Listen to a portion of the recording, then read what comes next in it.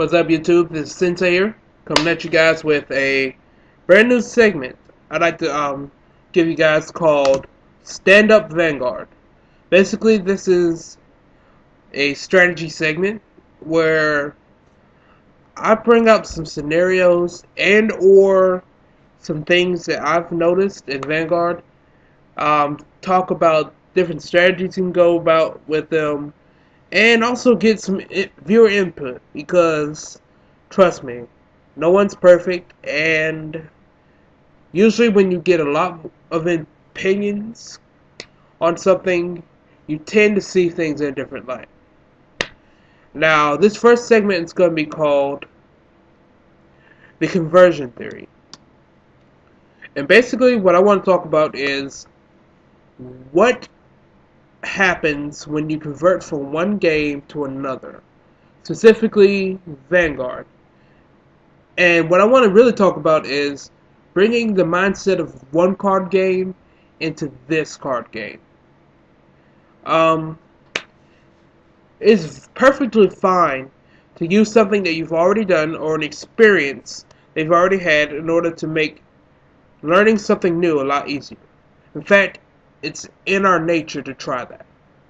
And I'm not putting that down at all, because trust me, I came to Vanguard from Yu-Gi-Oh!, which I still play, of course, and it really helped me get some concepts down really fast. But trying to relate too much to Yu-Gi-Oh! Can be a very bad thing. Next, same thing with other card games, but Yu-Gi-Oh! Is what I know. Alright, I'm going to be giving a specific scenario here. One that Yu-Gi-Oh! Players can relate to. Say your opponent just opens the nuts. Like, everything on their field is like set up, ready to like crush you. Then you play that one back row card, Torrential Tribute probably, wipe their field clean, and now they have an open field while you have a complete hand of just craziness. Now, in this scenario in Yu-Gi-Oh!, especially now, if you do not extend to the point where you crush them now, they can pull a card from the top of their deck to change the game entirely.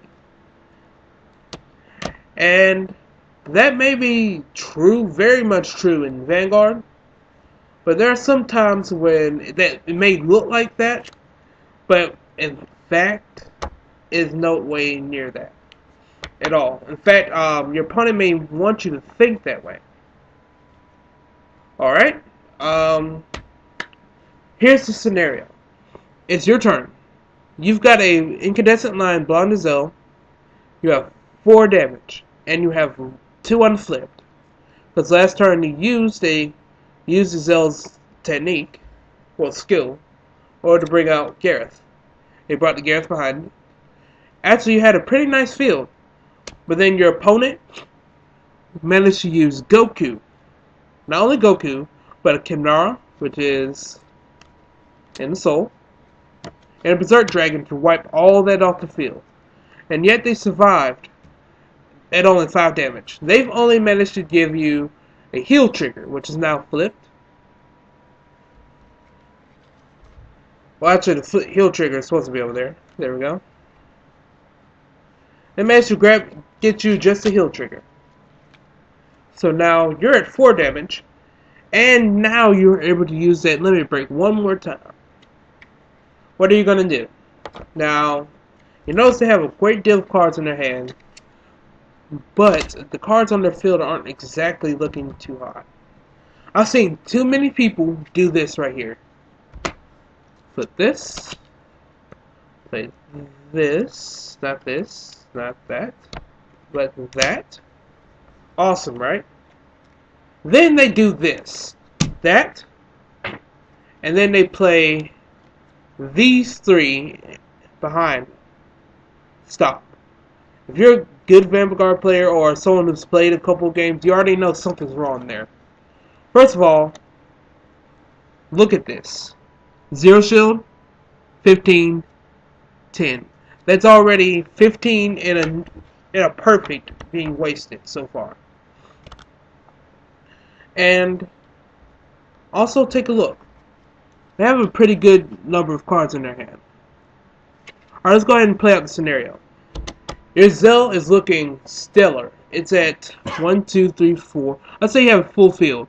That's 5 Vanguards. 5 rear guards. That's 15. Plus that's 25. Yes, that's 25. Plus a boost. By, let's say, the mark. You put the mark behind there. That is 31. And you're going to throw it at the Vanguard. Throw as much as you can at them. Because in Yu-Gi-Oh! It's pretty good, right? They left a field open with weaker monsters. But you notice something. They do this. You know what just happened? You lost. You know want to know how you lost? Because you threw your resources, your shield, well, not those. You threw your shield onto the field, thinking that you were going to win. You wanted to boost your Zell, but then, what? What happened?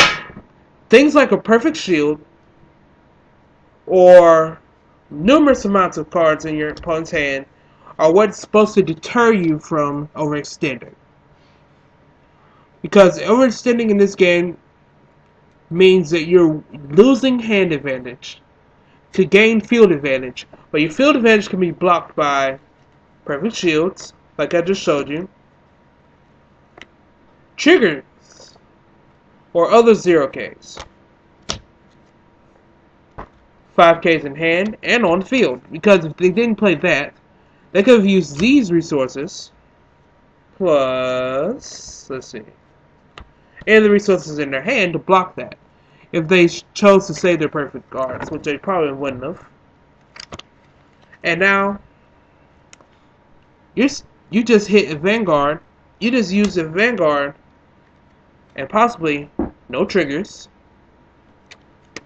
on an attack that wasn't going to go through from the beginning. Now, say that went through, okay? That happened, alright? You still have two other units to attack with.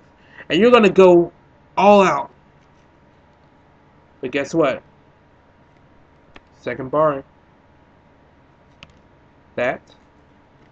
And another 25 shield in hand. They may have to use a few resources to keep that from happening, but guess what? They survived another turn. And because of that, let's see. You've allowed them this. Boom. Boom. Pop 2 cards. Pop one of your back row cards, if they so chose, or if you had a grade 2 on the field, pop that, and boom. Now you want to see what's wrong with this picture? This is Dragonic Overlord. Dragonic Overlord is a scary card. We'll get to that in another segment, but basically he's going to use this to destroy your front row and knock out your Vanguard and make you lose. So basically, what I want to come across is, it's okay to relate other card games to this, but you got to remember there are other elements in Vanguard that are different from other card games, such as the ability to conserve hand, the ability to do that, and also make field presence, and also to count your opponent's hand preservation and resources. Well, this is my first segment. If you guys like it, let me know. And I also have a question for you guys. What are some instances when you guys have wished that you thought more about hand resources than field presence? Leave the comments to this question down below, or hit me on Facebook and I will put my link there. And your answers will probably be put on the next segment. Alright, this is Sensei. Peace out, YouTube.